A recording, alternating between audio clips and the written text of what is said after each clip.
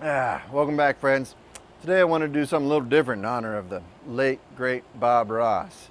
What I wanted to do is do an easy meal on the griddle, not like, those high-pressured, manufactured, made-for-TV situations where a chef is yelling at some line cook or some crazy internet trend where people are slapping their meat around or sprinkling salt extremely obnoxiously. No, I just wanted to have a laid-back meal outside, enjoying nature, and cooking food for the people you love. So open a beer with me as we experience the joy of griddling Smashburgers 3 different ways. All right, friends, so first thing we're gonna do is check the temperature. So you wanna get a little over 400 for these Smashburgers. So I'm gonna toast my buns here, and then as I move over, you can see we're at 430 over on this side. So we're gonna put down a little bit of oil just to get everybody nice and happy. And then we'll throw the buns down first. You always wanna do your Smashburgers buns down first because they are gonna toast up and your burgers are gonna cook so fast that you don't wanna have your buns still on your griddle. So we'll go ahead and put down some buns here. Now, I like to use mayonnaise. It's a little bit different for your buns rather than butter. But trust me, once you see the golden brown color that they get, you will see why I use mayonnaise. So we're gonna do 3 different ways here on these burgers. We're gonna do a regular smash burger, an onion burger, and then we're gonna do a Frisco melt like they used to have at Steak and Shake. So that's why I got 2 buns and then some sourdough going down. All right. Don't be shy with the mayonnaise now. Then sometimes these ones will pop up, but we're at 400, so these are gonna toast up pretty darn quick, folks. Oh yeah. See what we get to here. Let's bring over my little tray so we can have them resting on the side until we're ready to go ahead and put our burgers down. So that one's not quite there. There we go. So you can see, getting a nice toast on these buns. Ooh, now we're talking. If you're not toasting your buns, you're just not living right. I don't know what to tell you. And if they get a little dark, that's okay. Like Bob said, just happy accidents. Happy accidents right there. There's a cook inside every one of us, you know? You just gotta reach down, grab yourself a spatula, start cooking food. Oh, got a happy little bun right there that we're gonna put on the side. That one's not done yet. So the right side of my griddle is piping hot, which would be your left. And we're gonna put the burgers down over there, and we'll do the onion burger, the regular burger, and the Frisco melt once we get the buns done first. Okay. So I'm happy with that one. I'm happy with that one. These over here.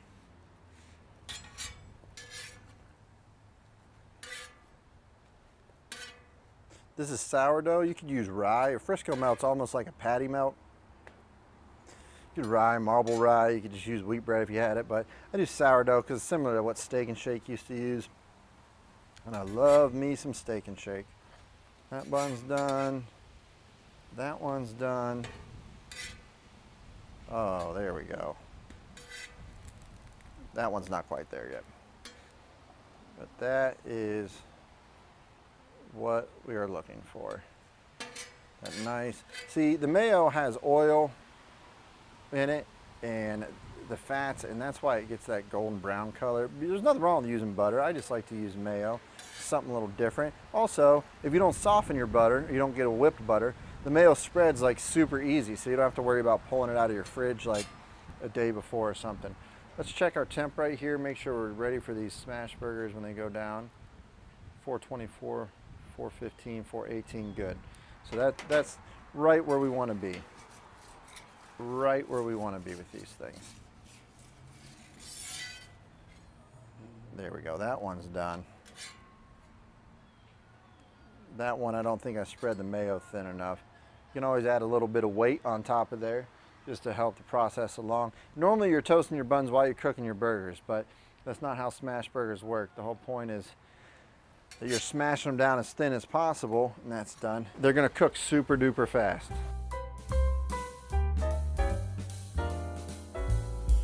All right, so we got our about 3-ounce meatballs that are loosely packed. 80-20 beef, you want the fat, so make sure you do 80-20. And I'm just gonna sprinkle them all with a little bit of salt and pepper. Be generous, don't worry about that. And then first, we're gonna put one down and we're gonna do our basic patty melt, or our basic smash burger. We're gonna put the salt and pepper side down, and then we're gonna smash them and sprinkle them again with salt and pepper. So here we go, let's put this bad boy down. Salt and pepper side down. And then you can see here I got my parchment paper, and then I got a steak weight. So you can buy these weights, or you can use 2 spatulas to try to do it. We'll do one set with 2 spatulas so you can see that. But you do the parchment paper down, and then you smash them down as thin as you possibly can.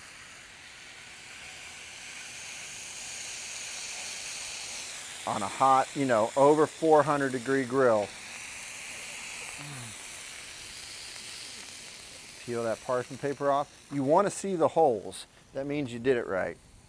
If there's holes in that meat. This is how they used to do them at diners and stuff. Then here comes more salt and pepper right here. Looking good. We will get, I'm just going to prop up this over here so we can put all 3 burgers on there when they are done. This one's going to get a little bit of burger sauce. Put that on right now, which is just ketchup, mustard. I put Worcestershire, a little bit of salt and pepper, and some Canadian steak seasoning in there. This one's also going to get some pickles.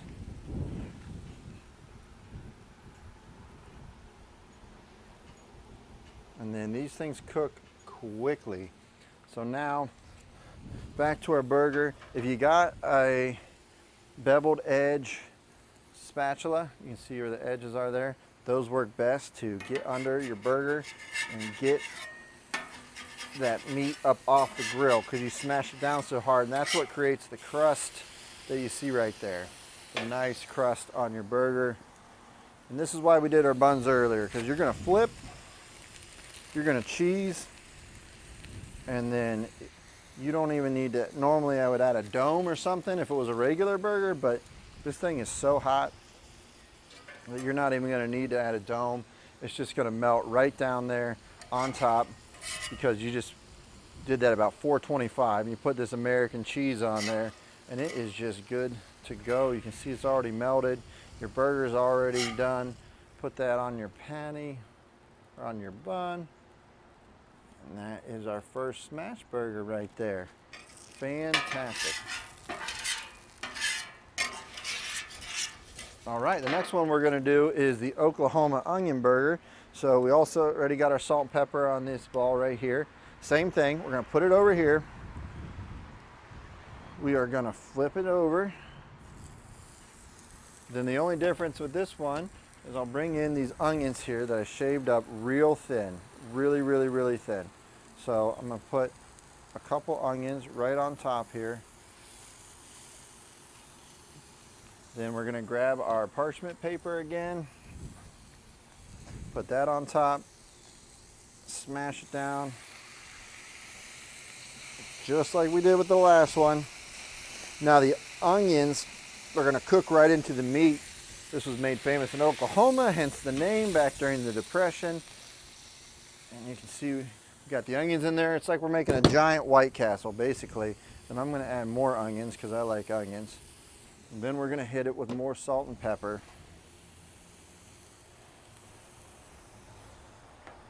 And then we're gonna put our bun. I like to steam these buns because that's how they do it at White Castle, and that's how they used to do the onion burger. So even though they're toasted, I like to steam them up like that. And then we will flip this and cheese this. The same thing. It should have created a nice sear on there. This one just has the onions inside it as well. Obviously you gotta like onions. Don't forget to stay hydrated while you're cooking. It's always very important.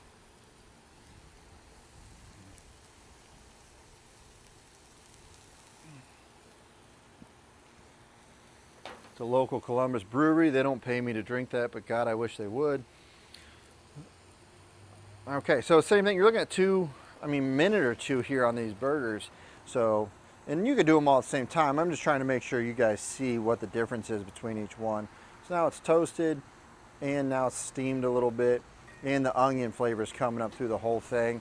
Smells like we got a White Castle in our backyard. That is what we're looking for. Get our next piece of cheese ready. Okay, all right, let's take this off and see what we're looking at here.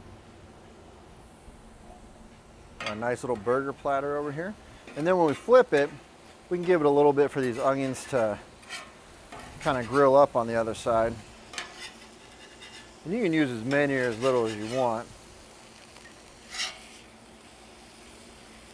Again, so now we're sitting on a pile of onions. Got a nice sear on that. American cheese again. This is just diner burgers. I'm not trying to get fancy with some sharp cheddar or anything like that. No condiments on this one, just the onions and the cheese. Feel free to change that however you would like. It's not a deal breaker. This is just how I like to make them. See, all the onions are getting grilled up on the bottom. Everybody's happy. See if we can get a shot of underneath the burger maybe. You can just see all the onion goodness with the cheese and the onion down there. Okay. Put this guy back onto the burger. That is the Oklahoma onion burger.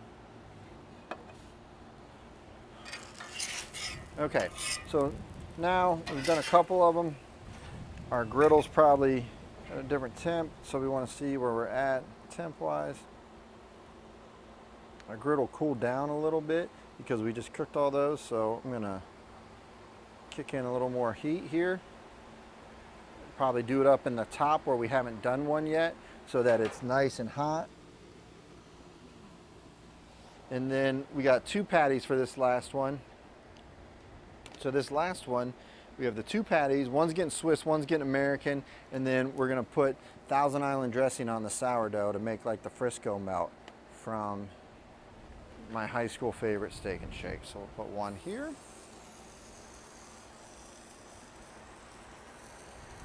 One here.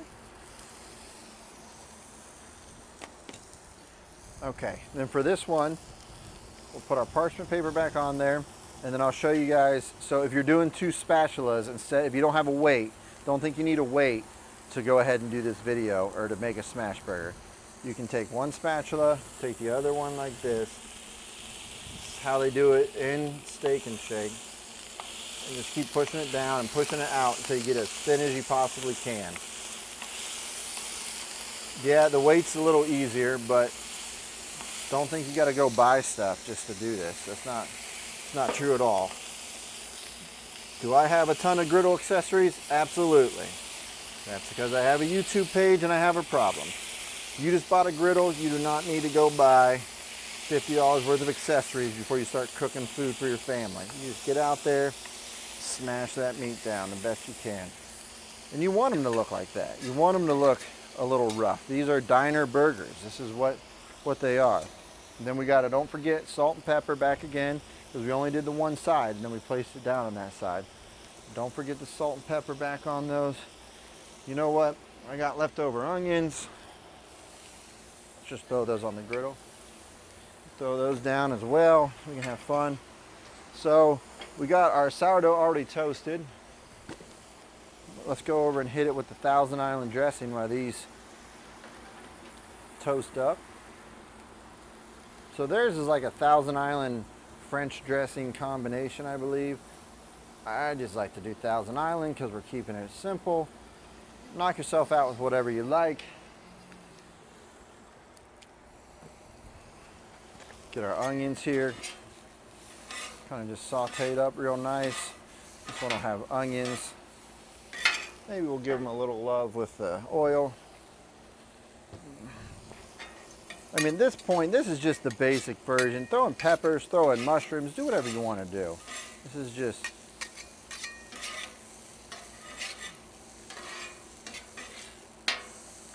really rocking and rolling. Just some diner food here. So let's see what these burgers look like as we peel them off of our griddle. Again, here, let me get this one. So you don't have to have this, the one with the beveled edge. You can see that char and that crust. It just makes it easier.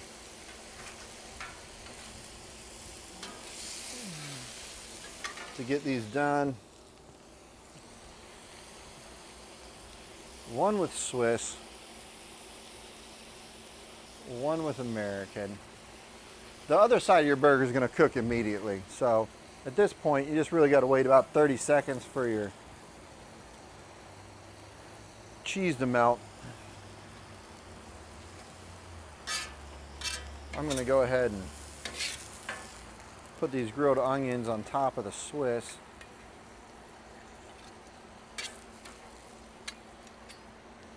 Right there.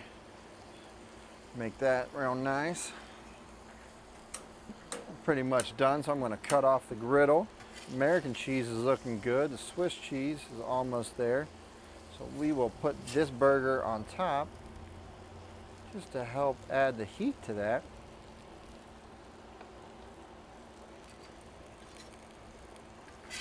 Go ahead and put this on our sourdough.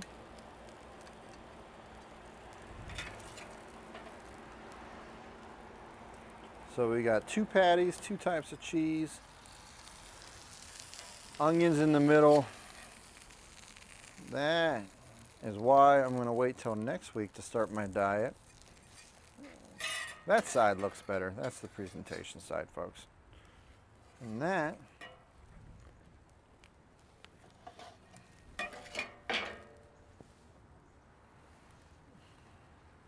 is our 3 burgers.